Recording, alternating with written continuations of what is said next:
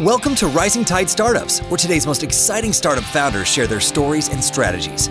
They also deliver tangible lessons learned along the way that you can apply to your own startup. Each episode is a true masterclass. Make sure you take notes. Take it away, Kevin. This is Kevin Pruitt with another episode of Rising Tide Startups, and my special guest today is Rupal Patel. Rupal, thanks for joining us this morning on Rising Tide. It's a pleasure to be here, Kevin. I guess I say this morning, it's afternoon for you because she's calling in from London, England. Yeah. So, Rupal, thanks again. And so I have started asking this question in the last probably 20 episodes or so. I used to ask just, tell us about yourself. And I thought that was just too commonplace. So I wanted to change it up a little bit. And I'd ask people, okay, if we were at a networking event, a business networking event, how would you introduce yourself? But I'm a little afraid today because I think this is my first guest in 250 episodes that might answer me if I told you I'd have to kill you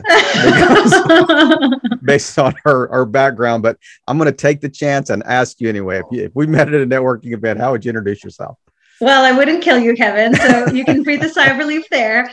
But I am a former CIA officer and now a sitting CEO, business advisor, consultant, author, and executive coach. So, okay, can we narrow down a little bit? I mean, it's like, what do you do in your spare time? I mean, yeah, that. So there are many different titles for effectively doing the same thing, which is just working with high performers, founders, executives, leaders of all kinds, and helping them cut through the noise. As you yourself know, as you're, being a business owner yourself, there's just so much crying out for our attention, so many fires that need to be put out. And I think so many leaders or leaders in the making get overwhelmed. And so it's really just helping them cut through all of that, get to the core, the essence of what the problems are, or what the challenges are, or what their values are, and what they really, really want to focus on, and helping them get laser focused on that. And then coming up with a very tactical, bringing in some of my CIA skills there, a very tactical plan for achieving whatever it is that they want to achieve, and make sure that they don't get sidetracked or stopped on the way of pursuing their ambitions. So this is not the typical career path of a CIA agent. So I don't think so. What was the, take us back to kind of that transitional moment that you said, you just woke up one day and said, okay, I'm no longer doing this and I'm going to shift to this new endeavor. What was that spark or that transitional, I guess, catalyst? Yeah. So you're right. It's not an obvious trajectory. I am definitely one of those people who always likes to challenge myself and who always likes to test myself and see what I can do in totally unknown environments. And so I'd been working for the agency for about 5 or 6 years when I started to feel that itch that, I've done some really amazing things. I served in war zones. I briefed 4-star generals and presidents and, all sorts of things. And I was really I wasn't desperate to leave because it was a great place and it was a fantastic career, but I just started looking around and I thought, what could be next for me? I could happily stay here and, join the ranks of the CIA leadership, but I didn't want to get comfortable. So I just started looking around and I thought, well, you know what? The world of the private sector and, where people are really making an impact and changing the world are people who are in certain ways who have their own businesses. And so I started exploring, the world of, the private sector really in all of its many facets. And so because I love to learn, I decided that a good way of making that transition from the CIA and the world of intelligence into the private sector was to get an MBA. So initially I moved to London to get my MBA. And during that time, just started thinking about all the different ideas of businesses that I could potentially start. I had a whole multiple notebooks full of ideas, and then just took the plunge and chose the first business I started, and I still am the CEO of, is a real estate investment and development business. So here in the UK, that's building homes and building rental accommodation as well as homes for people to buy. And the whole ethos of that is, building and providing inspirational and aspirational homes. But like I said, I'm not one who likes to just get comfortable. And so while I was building that business, I found a lot of other leaders, founders, people who were interested in making a big career change were naturally coming to me or finding me, and either at networking events or just, you know, in the world. And I started informally giving them advice and coaching and mentoring, and then more formally doing it.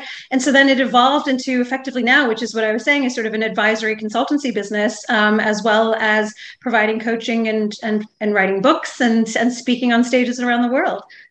So how did you pick real estate? So, I mean, when people think about real estate, I mean, we're in a really unique time in the States, you know, with kind of a housing like scarcity. There's a lot more buyers than property to buy. And it's same causing here. Prices to go up. The UK has almost been that way for years. So, I mean, it's been a unique, you know, it's hard to get on the property ladder, as the Brits would say. So why that particular industry? What was the draw for you? There were a couple of things, actually. So first, it's really tangible, you know, coming from a very knowledge-based economy and career. I loved the idea of being able to see and touch and feel the fruits of my labor. It wasn't, you know, a briefing or anything intangible. It was something hard, and also something that you could transform something unloved and horrible into something beautiful and amazing. And, you know, philosophy and sort of values are really, really important to me. And fundamentally in the UK, and perhaps, you know, even back at home, there just wasn't, and still isn't to a large extent, really good quality homes for people to either rent or buy. And we wanted to be a part of the solution instead of complaining about the problem. And so, as you said, the UK still has a massive housing shortage, and we wanted to contribute to, like I said, to being a part of the solution. So it was those things that matched my values. It's very tangible. I also have a very strong creative side, so it was nice to be able to use that creativity in a very tangible way.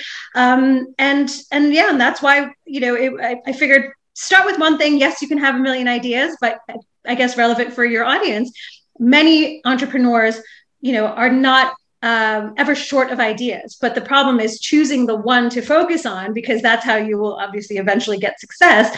And so I let myself go through that process of having lots of ideas, but then just chose one and stuck with it until I was able to build it to a place where it effectively now runs itself with relatively, you know, little intervention for me. And it allowed me to then evolve and open up a whole other business, which is, you know, something that I'm really, really passionate about. And like I said, helping other people.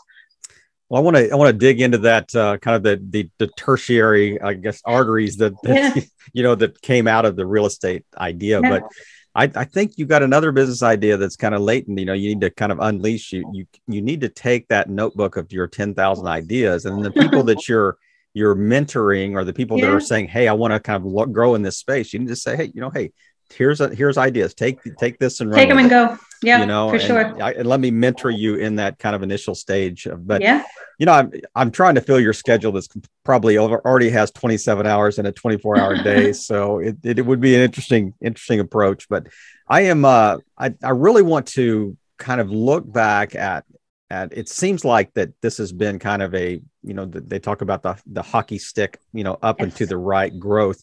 I mean, your personal brand has just exploded, you know, in a relatively short period of time. How much of that would you attribute to the uniqueness of your story? You know, you say I'm former CIA agent. That's a really unique history. But I also think that you got so much energy and you bring so much to the table that, I mean, it's just like the perfect storm. Oh, thank you. Yeah. I mean, to be honest, I feel like for me, I've been a quote unquote overnight success, but it took 10 years to get there, you know? And so it almost always does. Well, exactly. And I think that's the amazing thing, is when you're going through it, you forget that you've made as much progress as you have, because you're going through it in the moment and it feels like it's taking forever. And, but yeah, you know, it's also something that I consciously chose to work on is, you know, I got over all of my hangups about being visible, about telling people I used to work at the CIA, about, you know, putting myself out there and slowly, inching a toe into the spotlight, as it were. And, you know, for the longest time, you know, I was, to put it in a nice way, I was sort of hiding my light under a bushel, right? And I felt like my story wasn't special. It wasn't unique. There was nothing particularly interesting because it was mine. And I think so many of us take for granted what is ours, and we think that, oh well, if I'm good at something, then everybody must be good at something, and we don't realize what is actually unique and special. So to be honest, it seems obvious now, but it was definitely a process of me just getting comfortable with the idea that, oh wait, there is something unique here, there is something special here. And yes, you're right, not everybody makes the transition from working at the CIA to becoming a CEO. And it took a lot of just reflection, I guess, as well as work to start building a brand that was both authentic, but one that I felt comfortable sharing at the time that I was sharing it. So nobody, for ages, people were like, oh, but you should do this and you should do that. And you should, tell everybody what you did at the agency and make this your thing and make that your thing. But it just didn't feel right. And so I had to wait until it felt right for me, and then do it in my way and not, sort of follow any templates or other people's sort of best practices. Right. I mean, as you were talking, I was just thinking that, this word authenticity is thrown around so lightly sometimes. And, but I mean, I love the way that you kind of circled back and you really kind of gave it some, put some meat on the bones, so to speak, about how it applies to you, because truly authenticity is just revealing who we are and telling our story in the way that is truthful and natural to us. Correct. And it's not like I'm trying to fit into a template. I'm not trying to, create a persona that is not real. Yeah. I mean, that'd be the antithesis of authenticity. Exactly. So, if this is not, but none of the prep information that I sent you is going to include this question, because you just said something really interesting. And I did warn you. I said I could chase proverbial rabbits. Go for it. I love rabbits. I want you to just take a second and just speak to our audience, and let's circle back just a little bit when you were talking about that. If they are, just assume they're further behind you on the journey, they're sitting in a cubicle somewhere, just thinking about, trying to launch something, or they've got some ideas in a notebook, on a, cocktail napkin, whatever it is. If you're speaking to them, walk them through the journey that you went through, just briefly, walk them through the journey you went through to really find your voice. How did they find their voice? Gosh, so they have to be prepared for it to be a journey. And like I said, for me, it was one of those, it was probably a lifelong process, to be honest, but one that I consciously focused on for the better part of the past, probably just 5 years, not even that long.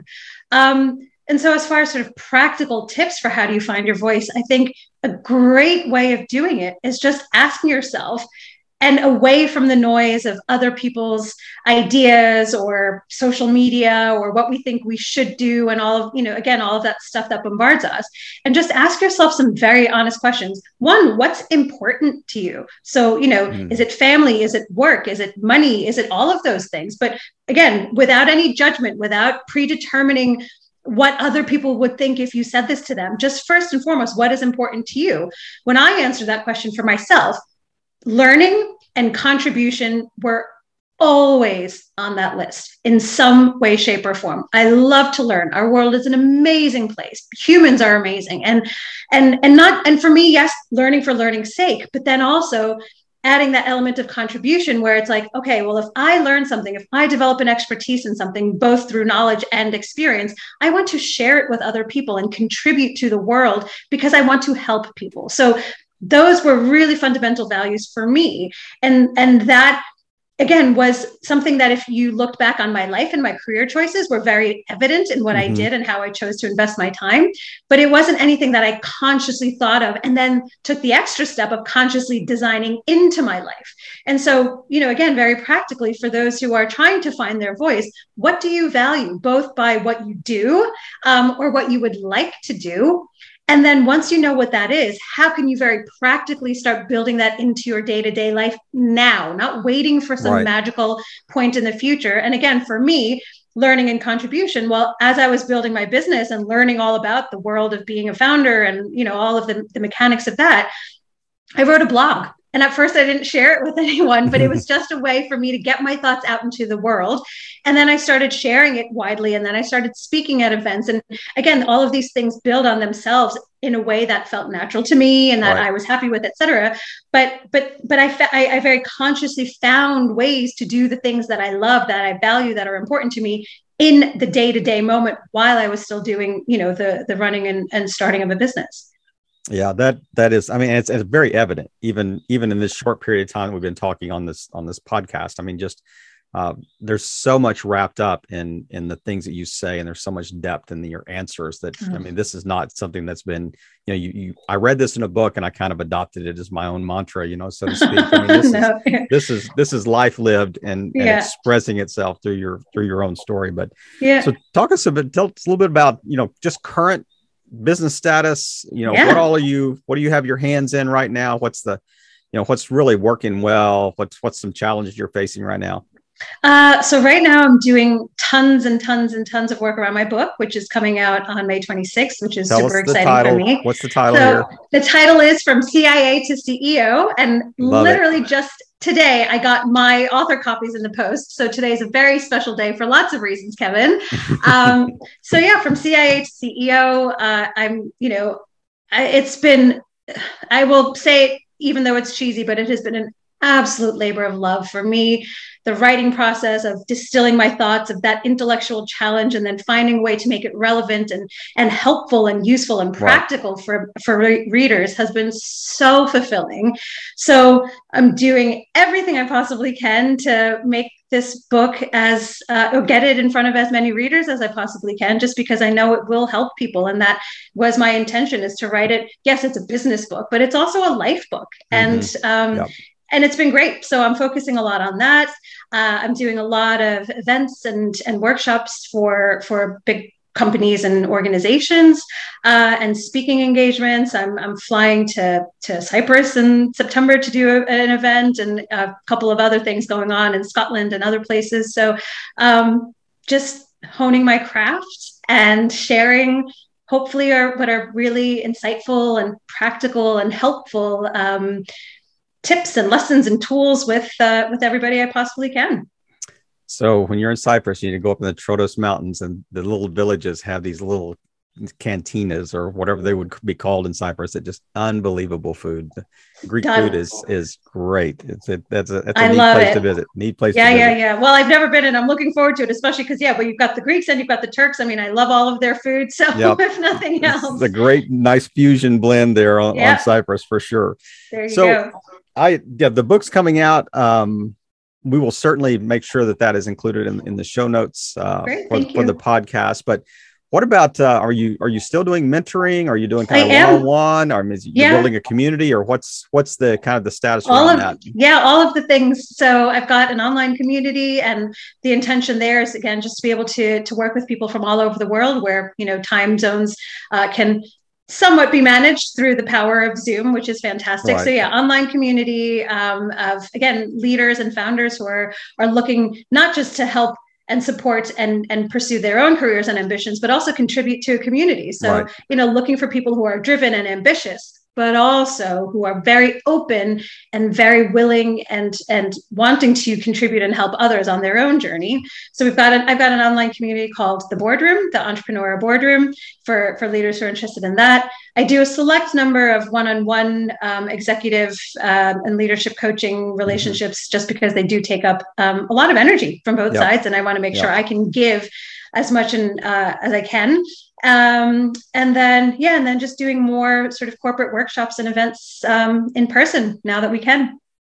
It was interesting. You mentioned earlier, it took a while to kind of find your voice. And one thing you mentioned specifically was it took a while to figure out what I wanted to share, about my history.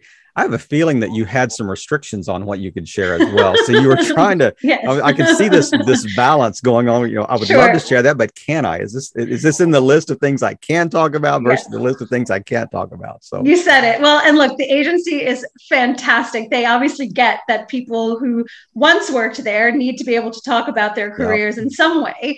And so there is just a process. You follow the process and you get clearance on what you can and can't say, and then you move on with your life. And similarly with the book, obviously I talked about, working in war zones and my experiences with generals and presidents and all these other great things.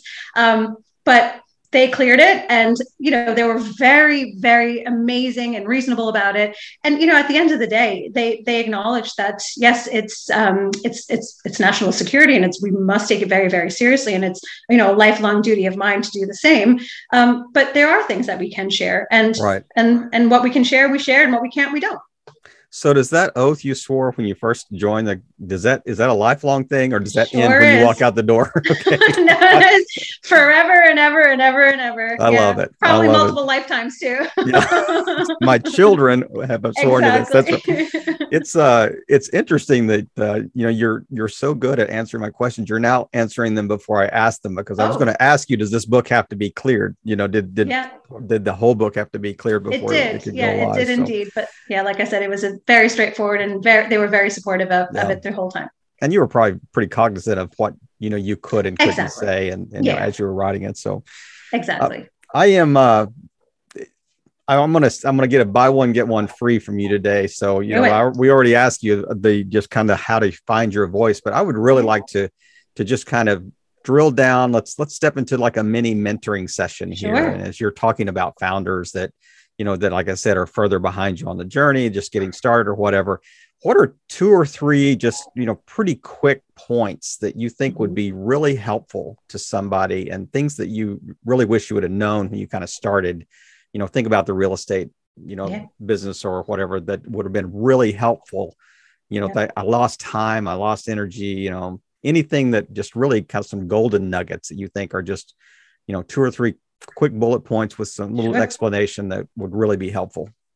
You got it. Well, the first one, and this is true in all aspects of life, but particularly perhaps for earlier stage founders, when you are full of doubt and anxiety and uncertainty, is to very, very carefully curate your inputs. And by that, I mean, there are people we surround ourselves with, books we read, podcasts we listen to, social circles that we're a part of, and they are all leaving an imprint. Some might leave a bigger one, some might leave a smaller one. But fundamentally, every input that we have in our lives has some sort of an effect. So particularly at points in your life when you are vulnerable or uncertain or unsure or anything, which is the life of an early stage founder, and probably for the first few years, just be ruthless about protecting your headspace and your heart space by making sure you stop listening to negative news feeds or media. Stop hanging around with people who are sort of Debbie Downers or negative, draining you. Exactly. And just try to, as much as you possibly can, immerse yourself in, and I'm not saying in like this naive Pollyanna sort of universe where everything is rainbows and ponies, but you're going to want to be around people and ideas that are going to push you higher and push you forward instead of yanking you backwards or down. So do an inventory. And I very literally did an inventory of, there's this great quote, you are the average of the 5 people you spend the most time with. I literally, in those early days of my first business, now over 10 years ago, did an inventory. And it was a really depressing inventory, not because they were bad people, but because there was nothing in my immediate social circle that was going to help me achieve what I wanted to achieve. And so I very consciously then started going out, looking for networking events, looking for meetup groups, or coming up with and creating my own communities where I would be surrounded by people who were smart, driven, had values that were in alignment with mine, and were in a similar boat as I was, as far as caring about, wanting to start their own business or actually doing it. And it makes all the difference in the world, Kevin, all the difference in the world. So that's one thing. Fundamentally, protect your headspace and your heart space, and be ruthless about what you let in and what you keep out. And then secondly, and again, this is something that perhaps people don't appreciate, it genuinely does take 10 years to become an overnight success. So when you go into this, hopefully you will be the exception where you get that hockey stick growth, in the first year or in whatever time scale seems comfortable for you. But sometimes you just got to wait. And that waiting is really tough because, and I will put my hand up, I'm the type of person who loves immediate gratification and wants everything to have happened yesterday, but you can't force it. You have to the way I put it is, success takes time, and it takes its own time. So you can want it tomorrow all you want, but there's nothing out there that is as invested in that time scale as you are. So do what you can do, control the controllable, all of that great stuff, and just persist, because at some point that is the only difference between those who succeed and those who don't, or those who keep talking about what they want to do, is that persistence, no matter how long it takes. And so let me ask you a quick question right before we're doing that. So how do you know if you're persisting? If you're riding a dead horse? So I mean, I can ride that horse all day long, but if he's slow and he's going the wrong direction, then all I'm doing is getting further away from my goal here. That's a brilliant question. And again, that's where those people that you surround yourself with, those ideas, those communities really, really come into their own and prove their value, is because when you are in those communities, that's where you start to get not the rules, but some of the benchmarks, some of the general parameters of what you can expect and what's normal and what's a bit of an outlier. And so because you're in a relevant community, they can say, well, okay, Kevin, yeah, you've been riding this horse, but you think it's going to keel over and die, but actually it's just taking its time and regrouping, and it's going to, go galloping off into the sunset or whatever. Or, hey, Kev, it sort of lost steam a couple of miles ago, and you may as well get off and start walking. So I think your horse lost a leg back there. Exactly. So I think really that's it. And while you are getting smart about your industry, your community, all of these things, whatever it is that you're building, you yourself will start to develop an intuition. You yourself will start to see, okay, well, actually, based on what I know now, this should be going a little bit differently, or based on what I know now, actually, yeah, you're right. It's just taking a bit of time, but all of the signs are there. All of the signals are there that this is going to turn into what I want. So it's just about keeping your eyes open and your brain open. This is, I've done maybe 250 of these Rising Tide chats. And I think this may be the most information we have crammed into a 20 or 25 minute space here. I mean, we did a 2-hour interview in about 25 minutes. Amazing. And it was truly amazing. And you really are gifted at answering questions with a lot of depth and, with a lot of context, around them as well. So our audiences, I highly encourage them to listen to this and listen really well and take good notes, because there's so much that is here to share. But as we're wrapping up today, what have we not touched on that you'd just like to wrap us up with today? And then, just maybe where's the best place that people can find out more about you online? The easiest place is my website. It's just rupalpatel.com. So there you can contact me. You can find out a bit more about what I do and how we could work together. So that's the best place to go first. And then if I may just add one little sort of final message or tip or note well, thanks. Okay. I think what I would love for all of your listeners to know is that sometimes you will be your own best role model. I think so many times we look outside for, hey, how did this person do it? And how did that person do it? Oh, okay, well, maybe I should do it this way, or I should do it that way. And that's great. They can be very, very informative and inspiring and all of that stuff. But hey, sometimes you're not going to find that person. I come from, this is a strange example, but I come from Staten Island, which is the less known sort of bastard child borough of New York City. And I always had this thing in my head, like, oh, people from Staten Island don't make it. No one from this town is ever going to do anything important. And many of us carry these silly notions about what's possible for people, quote unquote, like us, right? Whether it's our families or our socioeconomic background or where we're from, the towns we're from, the countries we're from, all of these things. And we internalize them as if they're truths. And then if we don't see someone from the metaphorical Staten Island doing anything that we can identify with or want to do, we think, oh, well, it's not going to happen for me either. But you can be the one to break the mold. You can be the one to be the first from your town, your family, your country, whatever it is. And so just know that you have that power within you. But in order to tap into it, you do have to do some of the things I said earlier about just clearing all of the garbage from your head and from your heart and immersing yourself in the ideas and the people and the communities where what you want to do is the norm, and they will push you to be better and prove to yourself that you can do anything. It's not just the external influences and inputs. Sometimes it's the internal. Sometimes it's your own voice that is Exactly. talking you out of it, and it's your own Debbie Downer. I can't do this, So what a way to wrap up today, Rupal. Thank you so much for just taking time to share with our audience and such great information, such great depth and insights. And I've really enjoyed our chat. It's been great to connect with you. Connect with you on online, but just thank you for playing your part in just helping all boats rise in a rising tide. Have a great weekend. Thanks, Kevin. Another episode in the books. We hope you heard some great takeaways. Don't forget to subscribe and leave a 5-star review on iTunes and YouTube. As always, thanks for listening to Rising Tide.